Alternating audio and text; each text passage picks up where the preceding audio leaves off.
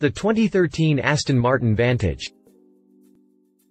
The history of the Aston Martin Vantage began back in 2005 with the unveiling of the V8 version. Then in 2009, the model expanded with the addition of a V12 version. After a series of technological updates received in 2008, the model has now been revised once again. The updated Vantage will be displayed this year at the Geneva Motor Show next to the recently announced Zagato version. Most changes have been made to the V8 version, while the V12 model continues unchanged. For the V8 model, Aston Martin has replaced the optional 6-speed Sportshift automated manual transmission with a new 7-speed Sportshift 1. Also, a series of updates have been made to the car's chassis and a new braking system has also been added. As for the exterior and the interior updates, most changes have been inspired by the Vantage S and N400 limited edition and make the car looking more aerodynamic and sportier. Update the 11th of April 2012, Aston Martin has announced the US prices for the new V8 Vantage model. The coupe version will be priced at $118,370 while the roadster version goes up to $132,870. We are still waiting to see how much we will have to pay for the V12 version. Hit the jump to read more about the new Aston Martin Vantage. The exterior and the interior. The exterior changes for the V8 Vantage have been inspired by the Vantage S and N400 limited edition and includes a new lower bumper with an aerodynamic splitter that includes larger air intake for a better cooling of the engine and front brakes. The rear has received a new diffuser and sculpted race-derived side sills. The S version will be distinguished by carbon fiber elements and a motorsport-derived aerodynamic package. On the interior, everything is wrapped in traditional hand-stitched leather upholstery with striking modern design and S badges to further identify the model. Also, the S version will be offered with a new satellite navigation system developed in conjunction with Garmin and of course Bluetooth and cruise control. The engine. The base version is powered by a 4.7-liter V8 engine that delivers a total of 420 HP, while for the S version output has been increased to 430 HP at 7,300 revolutions per minute and 361 pound-feet of torque at 5,000 revolutions per minute.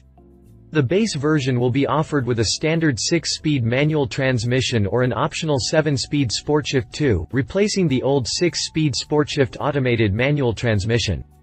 In the S version, only the 7-speed Sportshift 2 gearbox is available. This new transmission features an additional gear, closer ratios, lower final drive and a quicker, refined shift quality. It also provides faster and more precise shifts, optimizes acceleration and delivers a sporting driving experience. The V8 version also received a few updates to the chassis.